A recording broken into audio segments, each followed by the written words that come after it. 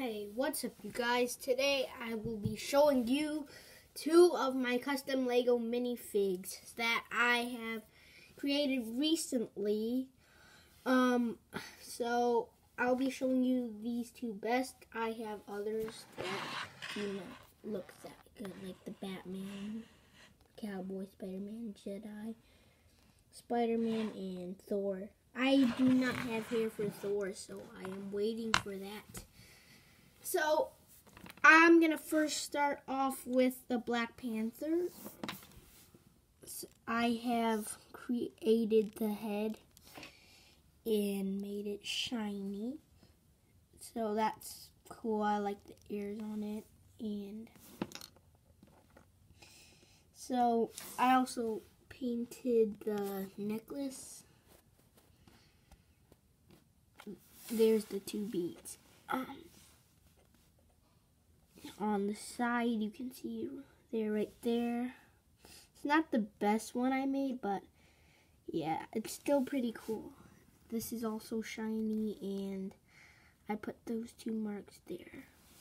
So if you want to, you can pop the head off, because I have made a little hole for it, and replace it with his head, but I haven't made one. So there. Now I will be showing you my Doctor Strange. So there he is. I just put blue stuff on him, and I just made this one. I painted it.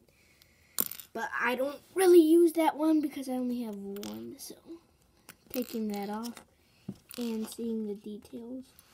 I made the body part. And I do not have the upper cape part to that fold. So, take off the cape.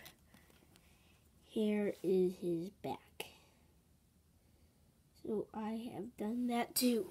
And taking a look at the face, I drew the bear and the eyes. And I also painted the white hair. And I used Superman's hair for that because I didn't think Wolverine's hair would actually match it. Because, you know, if you saw the movie, he doesn't have that hair. He has it more like this.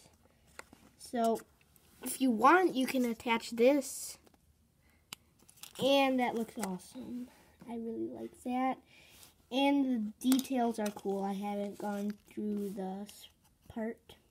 But, yeah, I really like it. So, this is my best Lego minifigure custom. I hope you enjoyed it. Thanks for watching, and I hope to see you next time.